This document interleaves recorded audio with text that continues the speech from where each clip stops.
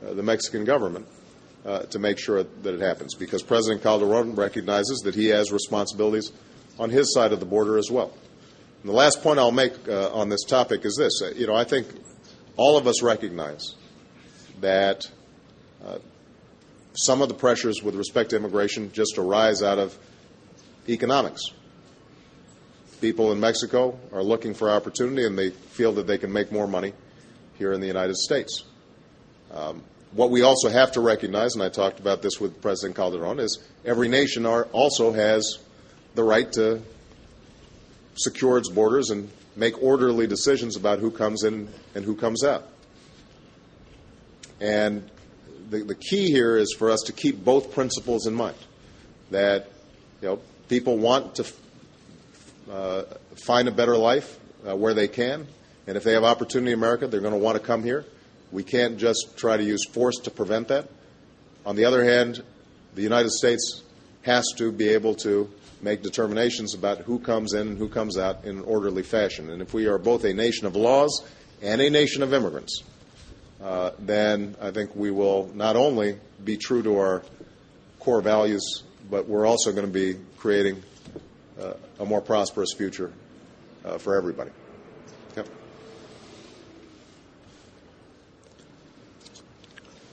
De México, Radio Fórmula, por favor, Israel. Israel has a question.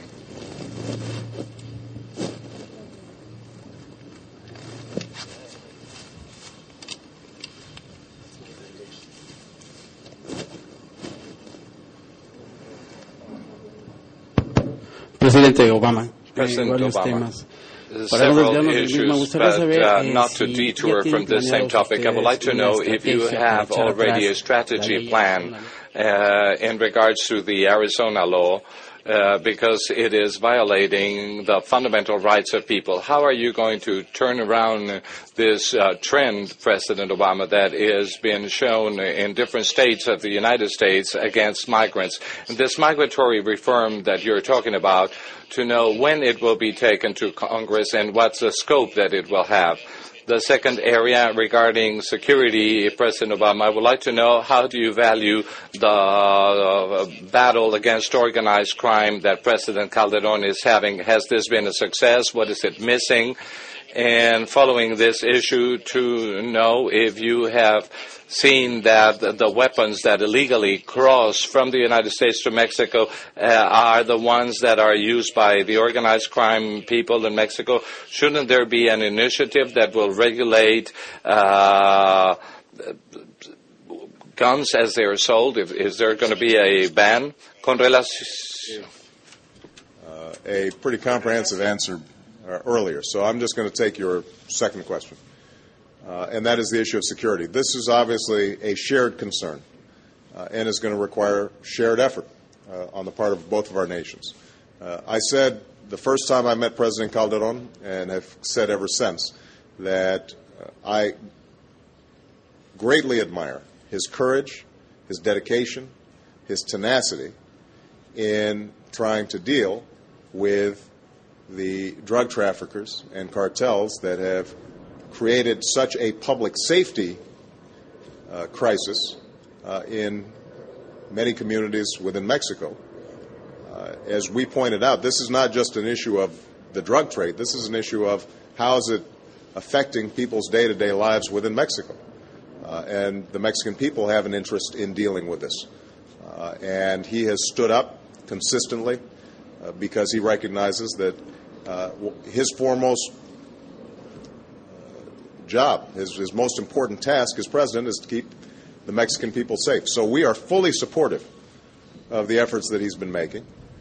We have had extensive collaboration over the last several years in making sure that, in a way that respects Mexico's sovereignty, we are responsive to whatever requests are made by the Calderon administration. To the extent that we can help through the Merida initiative, provide equipment, provide training, provide technologies that can help in these efforts, we have done so. And we will continue to coordinate as effectively as we can with the Calderon administration to make sure that we deal with this problem. Now, as you point out, this is not just a problem in Mexico. It is a problem that the United States has to address. And the two things that we have to address, and I've said this when I was in Mexico, and I'll repeat here, it is absolutely true that U.S. demand for drugs helps to drive this public safety crisis within Mexico. And so we've got an obligation not to drive the demand side of the equation. And so most recently we've put forward our new strategy that emphasizes not just enforcement but also prevention, also treatment, so that we can drive down demand and weaken the grip that these drug cartels have. The second aspect of this that we have to deal with is the southbound flows from the United States of both weapons and cash that helps to empower these drug cartels. And so what I've directed my Department of Homeland Security, ATF, all our various agencies that have responsibilities in these areas to do is to ramp up our efforts at interdicting these southern flows. And I already mentioned to you, for example, we've now instituted a policy where we are searching 100% of rail cargo that's going south. That is a significant investment of law enforcement resources on our part, but it's the right thing to do. We want to crack down on illegal gun dealers who are selling weapons into Mexico. All those are steps that we are doing in coordination with the Calderon government, and we will continue to emphasize the importance not only to Mexico but also to the United States of tackling this problem. Okay? Thank you very much, everybody.